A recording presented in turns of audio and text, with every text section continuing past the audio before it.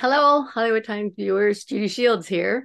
We are so excited to welcome author Jimmy Craig. Hi, Jimmy. How you doing? Doing well. Where you Thanks for dialing in having me. from?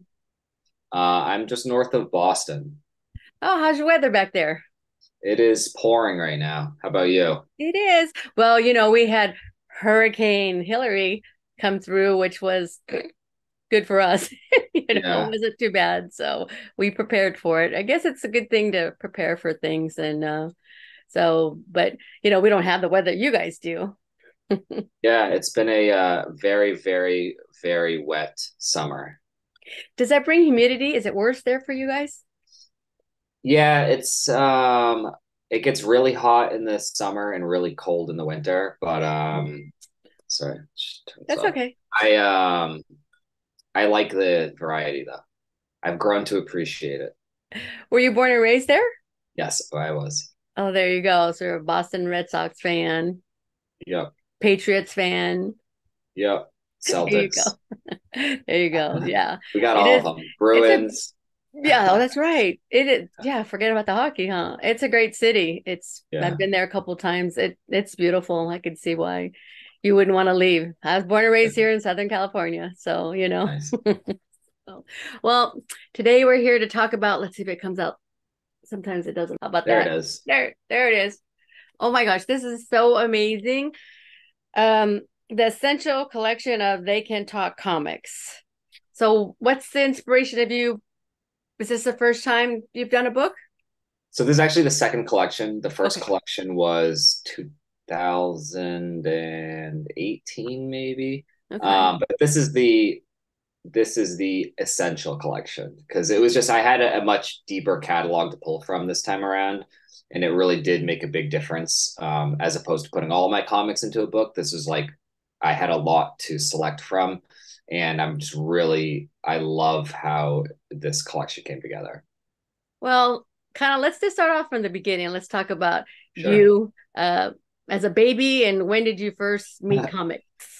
So I actually, funny enough, was very much raised around comics. Wow. Um, my dad always had like Calvin and Hobbes, The Far Side, Mother Goose and Grimm, and my nana was really into Garfield.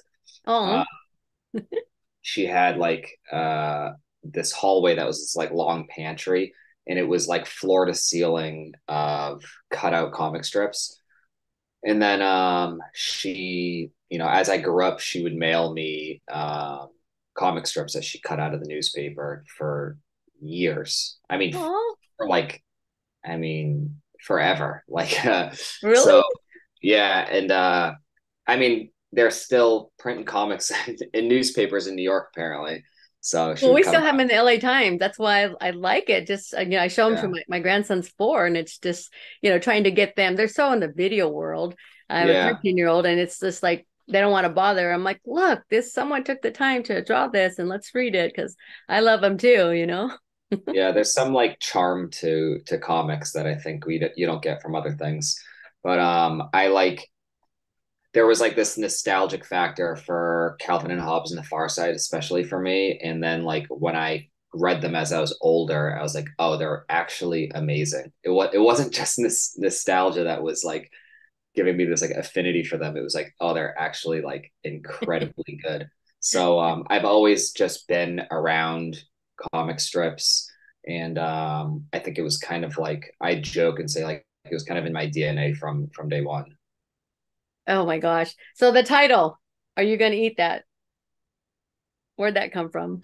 Really doesn't have much significance outside of the fact that um, the I had a couple of potential titles, like pulling some quotes from different comics, trying to do like a pun about pets in like literary classics. That was kind of my first approach, but I think that me and the editor settled on this title because it's something that a dog could be saying, like it actually could be a quote from a dog.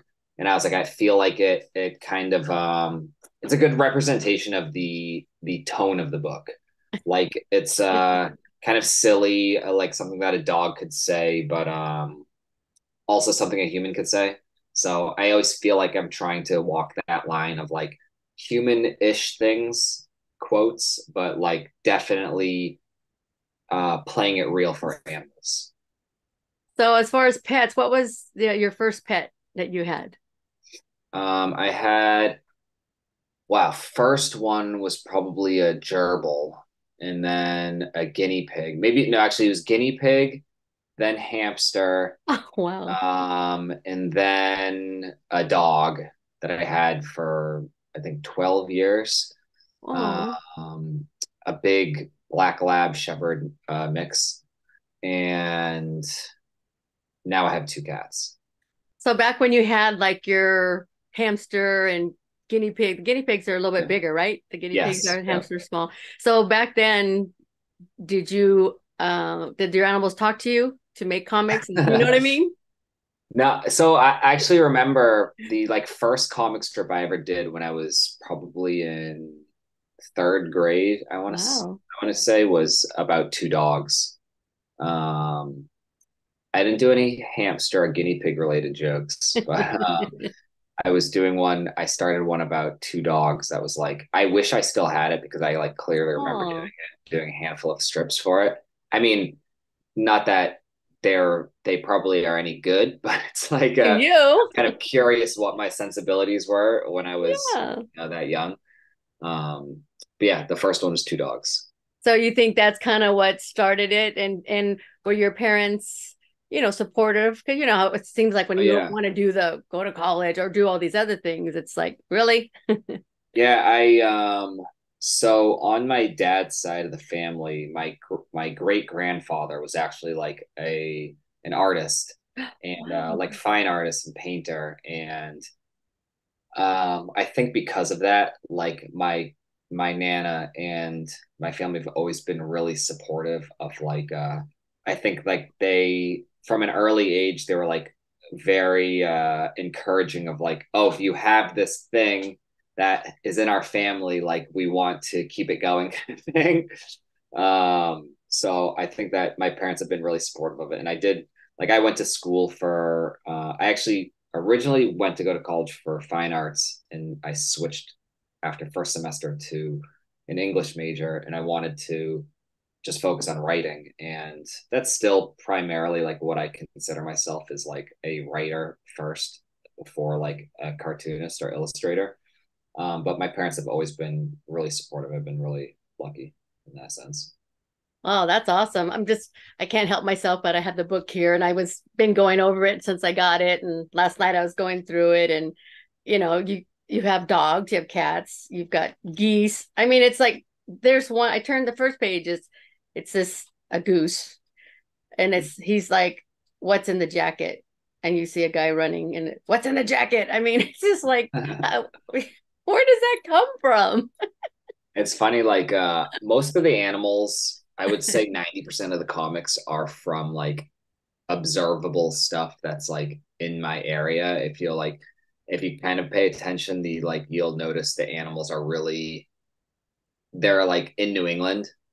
Like Right? if it's not a cat or a dog, it's like a Canadian goose or pigeons or like Beavers. the birds will typically beavers, yes, squirrels, a lot of squirrel comics. I would say the besides cats and dogs, the main ones are squirrels and geese. I actually was writing a goose one today. Yeah, right. I mean, it's just you even got. I'm assuming this is the lions. It's like it's. Oh, did you have favorites of these? It's like, how do you choose when you put this book together? How do you choose which ones that go in here? Um, some most of them like are like I let other people decide as far as like if the comics did well on Facebook, on Instagram, those ones definitely go in the book. And then as far as the other ones, it's just like my personal favorites. Like if I had to pick one off the top of my head, my favorite's probably like it's squirrels talking, and the squirrel is like, "Oh, I just love the sound of birds singing," and the other squirrel says like, "Oh, I prefer the sounds of burrowing animals, you know, underground stuff." So they're talking kind of like music snobs, but they're talking about animals. And I like that one specifically because I was like, it sounds just like two humans talking, but it's not like anthropomorphized like animals. Like this can also be actual animals talking. So that was like a sweet spot where I was like, "Ooh, this comic achieved that." That's cool. I flip in the page. Here's one here of a couple birds, and it's one of these fancy birds. Who knows what the name of it is? Kind of like puts its feathers up and it blows up, and then there's two other ones saying, "You used to dance like that for me." I mean, Those that's are birds of paradise. birds of paradise. Yeah, That's typical women who see that and go, "Oh, why don't you used to do that for me? yeah, Why aren't we yeah, like that?" yeah. So that's actually another good example of like something humans could say, but like also in this context, it's like, yes, those animals totally could say something like that. Oh, and then there's one here with a snail and his shell. It's like, it's just so amazing when I got the book, when I read it, I'm like, it's exactly what a cat would say. That's exactly what a dog would say. And pigeons are so annoying, but I love them, Yeah, and I same. was going to see how many pigeon ones you had, and it's just like I really like the pigeons. Yeah, the that was one of my really early comics that got really popular was a pigeon asking for directions and the person just throws seed on them. Yeah, Um, that's yeah, what I we do. also I also love pigeons. They have like they look like they have such like little personalities.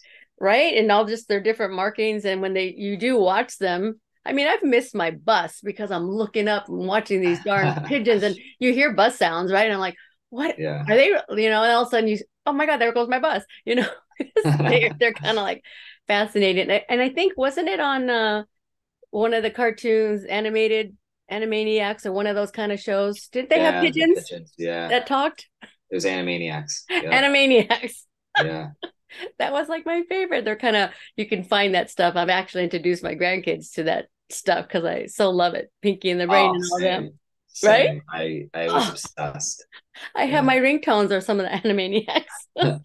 Yeah, it's funny. My dad loved Pinky and the Brain. Oh, That was like that spoke to him apparently, but I really loved Animaniacs. The show's great. I mean, like all the clippings that your nana sent you, is that something you put in a scrapbook, or do you have those in a Yeah, shoebox? I I still mean, have some of them for sure. They're like oh, how she cut out a cool. lot of Garfield ones, a lot of BC, I think, for better or for worse. I think might have been her favorite strip. Um, yeah. Did she write notes with it too when she would send it, like a little letter? Oh yeah. Yeah. I would get a card of just like random updates, and then there would be a stack of newspaper clipping comics in it And where was your nana living at that time? in New York. In New York. Yeah. Yeah. So, but she'd send it. Oh. Anyways, I turned to another one. It's a beagle, which great dogs, and it says, "Huh, this tail has a little face." Seriously, a snake. Yeah. Oh, I can't. I could just go on and on and on. These are just amazing. There's Thank one you. with, of course, flies. I guess like doing juice, and then around the corner. Have you ever tried blood, which is a mosquito? Ah, how do you think of that one? Yeah, I don't know. I think it's funny, like I've had a handful of mosquito ideas that I have not done because people obviously don't like mosquitoes. Right. So I feel like you really have to nail a joke for people to like for people to think the mosquito is funny. Yes. And thankfully that comic did really well, but I definitely had a handful of mosquito related comics that I just didn't end up doing. I'd be curious to hear about those, but that was priceless. Thank you. Wow. So what else are you currently working on right now? I actually have other books that I'm working on that are very not related to They Can Talk at all. They're like um I'm starting a very big graphic novel project that isn't like out there yet, but it's in its very early stages, and it'll be like very different than They Can Talk for sure. But Yeah. Can you tell us a teeny bit about it? just that it will be like adult. Yeah. It'll be like it's a horror themed. Oh, cool. So definitely different realm, but the comedy I think will always kind of cut through in any project that I do. That it Yeah. will always have the same kind of sensibilities as far as I've people have told me like it's very I have very dry humor, like dry, sarcastic, tongue in cheek humor. So I think that no matter what project I get my hands on, it will have that in it. Yeah. But as far as genre and like medium, this will be very different. How cool. And so when is that expected to see the light of Not day? not for a while, Yeah. probably over a year. Is it going to Yeah, be a short novel? It's going to be medium, long? Like, do you have long. any idea? Long one, Yeah, huh? And then yes, it's going to be and a movie, right? I think so. Yes, Oh, actually, great. Oh my God, that sounds really cool. Let's see. I think that in this time next year, a daily calendar. So I have a Far Side one, which I've always had these on my desk. Yes. There will be a They Can Talk one available through Andrews McMeel, the same one who does these ones for Far Side. We'll be releasing a They Can Talk version for 2025 and for 2026. Oh my gosh, no way. Um, I can't wait to have that. yeah, that's the next Awesome. thing for They Can Talk, and I will. I plan to keep doing the comic again. I have like some big projects coming up in outside of They Can Talk, but I still will keep the comic going, and I love doing it. Cool. And then are these all your original drawings as well, or? Yes. Yep. Yeah. And when did you start drawing? Young too? Yeah. Drawn Ninja Turtles when I was like Ninja 7 years Turtles, old. my favorite. Did you see Yeah, the movie? I loved it. Me too. I've seen it twice already. Oh, really? I was like laughing way too hard in the movie theater. That's why I had to Where I see it was like, again. yeah, it was great. I loved it. I actually collect Ninja Turtles like figures, So and do we. I The have originals. a lot. Yes. I have like I'm looking at some. I have like in the package original Ninja Turtles. Show us. I Take your have take your computer. Show us the collection. I'll show you my absolute favorite ones.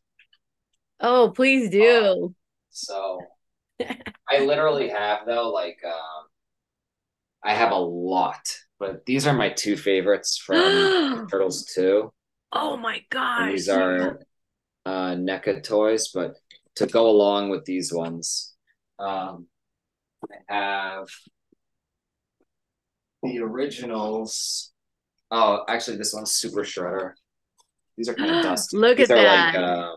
These are like unopened, Yeah, of course. really old school. Like check this out. This price tag is 3 for $10 for Oh this. God. Um, but You're I have definitely a collector. yeah, Congratulations. I didn't have a display case in here. It's like downstairs, but I have like a lot of I have like I even have a quarter scale like turtles. They're You like do? over like I don't know 14 inches tall, maybe more than that. But yes, I Wow. love Ninja Turtles, and I'm like thrilled that it's like they're back. I know they've been back for a while, but Yeah, like but not like in this this. Wasn't it the way now they the movie drew is them? awesome. Oh, it was like my Yeah, son said it's like, is it like cartoon, like cartoon animation or something? Is that what they the call new it? movie. Yeah. Yeah, it's still CG, but yeah, it's like a really unique style, and like it looked like almost like claymation, but it was Claymation. Yeah. so It cool. But it it wasn't. was It was computer animation, yeah. but it was so good. It was so funny. It was great. I'm like, watching, I'm like, is that Jackie Chan? Yeah, Because I so don't like to such read great about the casting. movies before I see them. I don't like to Yeah, know who's in them. I try not to. So I yeah. can be totally surprised. And when I Oh, see that it, was a great surprise then. yeah, and my kids are looking at me like, really, mom? And my grandson's grandma. I'm like, I didn't know. I told you. I want to be Yeah, totally surprised. Even doing what I do, I just like, no. Yeah, I could totally do like a full podcast on just like my Ninja Turtle collectibles because I'm like I have a lot and I'm kind of obsessed. But So do you mostly, have a podcast too? what is it? Do you have a podcast as No, well? I was just Oh, saying jokingly that I could do one because I could talk about them for a long time just because well, like started. You know how popular that will I be? really love some of these toys. Look at Like him. these are this isn't really good light, but like the NECA toys Oh, that look at they that. released are Detail. just like these are amazing. But this is probably my favorite one. I mean, that looks like a model they use for a movie, you know? That's how Totally, yeah. detailed, right? Oh, he's one of my favorite characters. Yeah, same. I love how they brought them all in the movie, you know. Look at that. Yeah, Oh, supposedly like this was for Ninja Turtles 2 that they couldn't license Bebop and Rocksteady, so they made these two other villains. And oh. I was like, that was great. We got these two new people who are awesome. Yeah, at least they did Um, awesomeness. yeah. Wow. So Yeah, do I you, also collect comics too. I have a lot of original comics from like artists I like too. yeah. Uh, but two things Who are I your collect: Ninja Turtle stuff and comic strips. what are your favorite comics? Like growing up? Definitely Calvin and Hobbes is my favorite. Far Hmm. Side is probably my biggest influence as far as Yeah. like my writing style. Those two are the top two for sure. And then I would say Mother Goose and Grimm and Monty. Hmm. Um, Monty, I know, I feel like was off a lot of people's radar. It ran in the Boston Globe for a while. That's how I was exposed to it. Yeah. But I read that one when I was in high school, so it was like a little bit older than when I was reading Calvin and Hobbes and the Far Side, and I like loved it. It was really good. Oh my gosh, amazing. So do you go out to any like fanfares or what conventions? Do you do any of that? Yeah, I did Boston Comic Con before, and I'm not doing anything this year, but probably next year I'll like do a round of them, but not sure yet. They're like it's like kind of a lot to do one. I Uh, bet.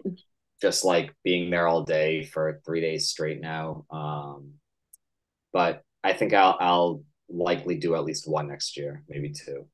Do you do like the one in New Orleans or Comic Con in San Diego, those kind of stuff? Do you ever do those? No, I'd like to do San Diego at some point. Yeah. See how this graphic novel goes. But Yeah. I have not been to San Diego, just New York and Boston. Okay. Yeah, out back there on the East Yeah, Coast.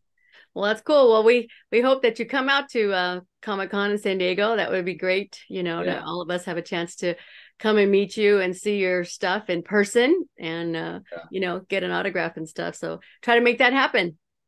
for sure. In the meantime, I do have prints on my site. If people want to check those out. Yeah, what is your social media so we can find you? Anything, just search They Can Talk. But Okay. my prints are on theycantalk.com, and I sign all the prints that people order. Oh, And nice. um, people like have been like really supportive this past couple of months, like buying them from all over the world. So I Wow. just like restocked my supply. I went to the print shop and I got like a ton of more comics because people were buying them. So, Nice. but as far as like social media, just check They Can Talk on Instagram, Facebook, and Webtoon as well. Okay. And Tiny View is a new comic app that I'm part of, and there's some really great cartoonists on there too that are definitely worth checking out. And then the book they'll be able to get on where they can buy Yep, books, anywhere. Amazon or any of those. Yep. All right, yeah, we'll put a link up for that and stuff, and we'll put Cool. all your social media as well. And we're the Hollywood Times Today, and we also have a YouTube Hollywood Times original. So you follow us, and we'll follow you. Cool. So we appreciate you taking the time to talk with us. And once again, congratulations on this. It's amazing. It's hilarious, and we'll make sure all of our readers, you know, I always say buy one for your family members, but also Yeah. buy one for your library, your local library. Put Yeah. it in the It's a library. great gift. It's for Yeah. cat people, dog people, like somehow they both seem to enjoy it. hey, there's people out here that have pigeons for pets. So hey, Yeah. come on, if you got a pigeon, there you go. This is for Yeah. your pigeons fans, you know. Yes. And Something for there's everyone. we like sharks, so get the shark ones in here too. Totally. Great shark ones. So thank you for taking the time to talk with us Cool. today. Thank you too. That was great. Thank you.